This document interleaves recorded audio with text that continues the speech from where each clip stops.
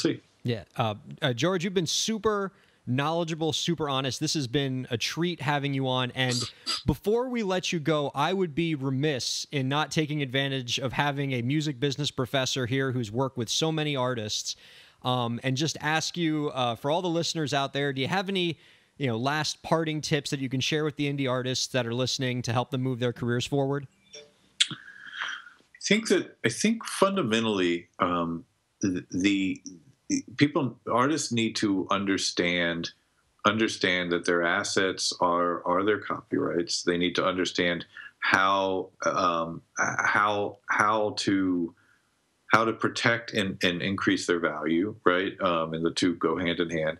And as we move, as we've moved to a industry where it's no longer value through pre-recorded sale of pre-recorded music, streaming and therefore public performance rights and those types of things become very important. And so that's the sort of academic answer. And man, 20 years or so trying to get artists to care about that, I don't know. Sometimes I feel like I'm just treading water. But I always feel like with my students, you have to understand your public performance rights and understand where the money's flowing.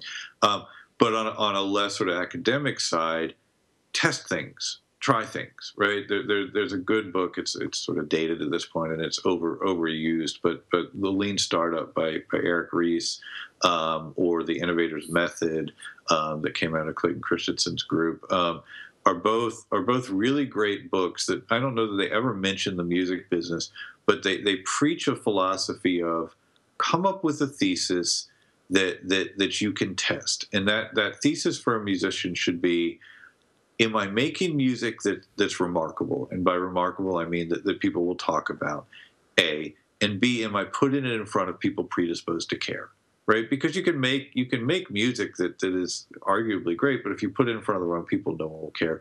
And you can put music in front of music lovers, but if the music isn't great, no one will care either. So it's those two things together, and that's the science of it. The art of it is testing it. Like how do you do that? And I think that technology, as well as playing in front of people, does allow for that, does allow for you to test those things, because only when you do that, only when you do something that's truly remarkable that people will talk about, and only when you put it in front of people predisposed to care, do you have that magical thing that happens where you shift the burden of promotion from the band. It's no longer the band saying, hey, everybody, listen to our new song, to their fans telling their friends.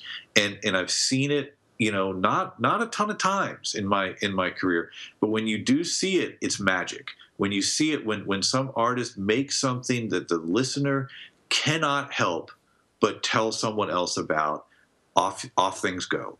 And that will always happen. That happens irrespective of how we sell music, how we consume it, etc. Because that then takes music to that place where it becomes a reflection of our internal values, and that's why we get up in the morning. And so focusing on those two things and creating a set of tests to try that and try it in different ways and try it fast and try it low cost, that's the best advice I can give artists.